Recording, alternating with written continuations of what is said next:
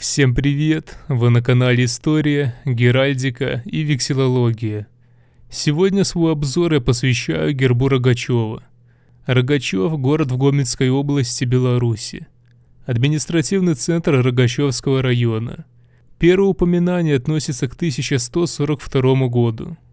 Герб Рогачёва является официальным символом. Современный герб был зарегистрирован в гербовом матрикуле 18 мая 2001 года.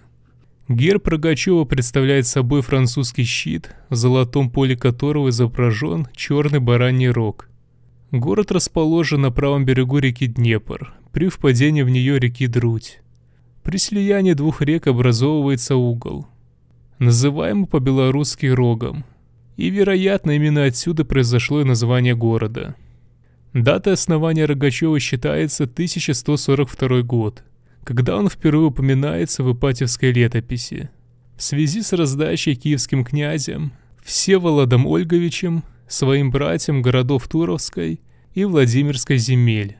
Наиболее вероятно, что город вырос из феодального замка. В XIII веке Рогачев входил в состав Великого княжества Литовского, как владение князя Давмонта. В XIV-XVIII веках центр Рогачевской волости.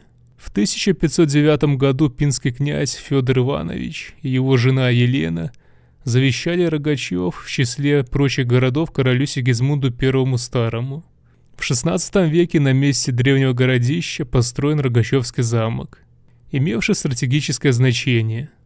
Во время войн середины XVII века, входя в систему пограничной обороны, город неоднократно подвергался пожарам и опустошению.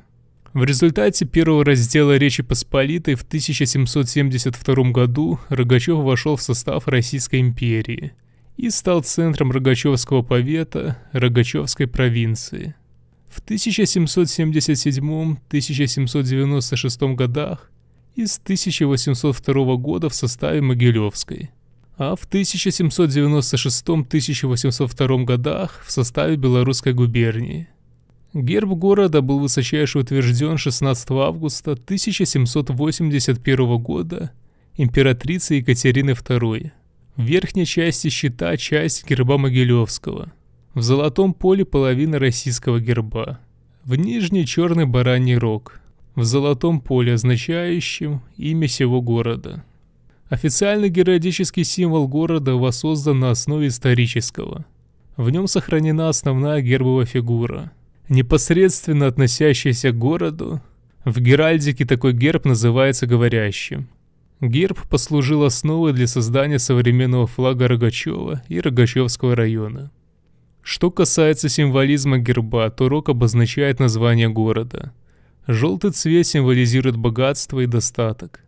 Всем спасибо за внимание. Если вам понравилось данное видео, то не поленитесь поддержать его лайком и подпиской на канал.